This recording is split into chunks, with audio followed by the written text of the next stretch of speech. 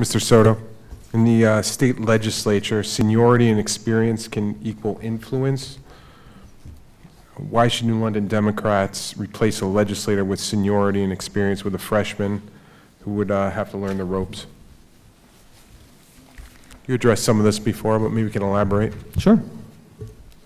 So I think there's like this fallacy out there that I don't have relationships in Hartford.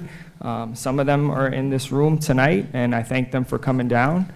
And so, let's kind of clear that up for a second, because I'm not going in there, with, no experience and relationships in Hartford. And Representative Hewett has seen me up in Hartford working on the Latino Affairs Commission, working with state legislators. So that's number one. Number two, again, Ernie Hewett has been a great representative, in those first 6 years. And now we're kind of seeing the effects of what and kind of why we might need term limits, right? I strongly believe in term limits, and if I'm up there for 12 years and I'm not productive, please, someone, vote me out. But, the reality is that after 12 years, we've seen the leadership go from his one position and then that being stripped away. Well, you want to open up that door, Chris? Let's do it. Let's do it. Well, let's open up this door right here. Tell me why that you are in a Democratic primary.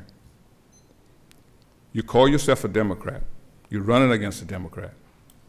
But you're writing checks to another legislator, Republican legislator, that's trying to upseat one of the most senior Democrats in Hartford.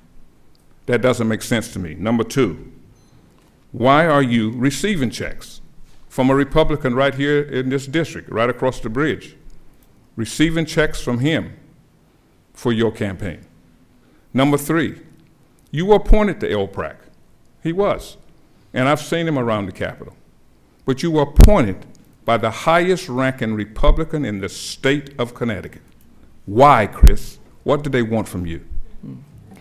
Could you, please, no applause. Let's be respectful. Could you, before we give Mr. Soto a chance to respond, could you, what candidate we're talking about that? Of course. You wrote checks to Emanuela Palmeras. Emanuela. Yeah. Well, okay. Well, I'm not Hispanic, but I'm working on it. And you wrote checks to her campaign. I don't write checks to Republican campaigns because they want something from you. They almost, they think they're this close to taking over control in Hartford, so they'll do anything to get me out of there because I'm the senior member of the Democrats in southeastern Connecticut, and they want me gone, okay? There's a reason why Groton lost so much money in ECS funding. There's a reason why Waterford lost so much money. It's because they have one thing in common. They have rookie legislators in Hartford. All right, thank you. Let's give Mr. Soto a minute since we had a new issue raised. If you can go ahead, Mr. Soto, on this funding of a Republican candidate, if you could comment. I'm so glad that he brought up Emanuela, because what he didn't tell you was that Emanuela was instrumental in being on the English Language Learner Task Force that is helping New London students, right? New London has, if not the highest, the second highest English language learner population in the state of Connecticut. And she's been instrumental in making sure that there's more money for our students here in New London and making sure that the right safeguards are in place for those students. So that's Emanuela. Number two, John Scott. Yes, John Scott is a friend, just like Emanuela. And John Scott is also helping New London students. He serves on the Board of Directors of Higher Ed. And I thank him for his service, because of him and because of our Board of Directors, and many of you are on Board of Directors, more kids in New London are going to college. Please, again, if we could withhold the applause.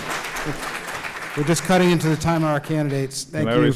Yeah, you have 30 seconds to respond, Representative. You're right. You're 100% right. And my wife is French. She tells me "femme la bouche" all the time. So I understand the English language versus another language thing. But in Hartford, Connecticut, John Scott, this friend of yours, has voted against every minimum wage package that we ever tried to introduce up there. What they do is they get all this beautiful stuff they want in the budget, and then they vote against it. You have to take a stand. There is no gray area in Hartford, Chris. You got to move or you got to vote for something. I've seen people. Thank you. Time was up, thank you. The next question goes to Representative Hewett.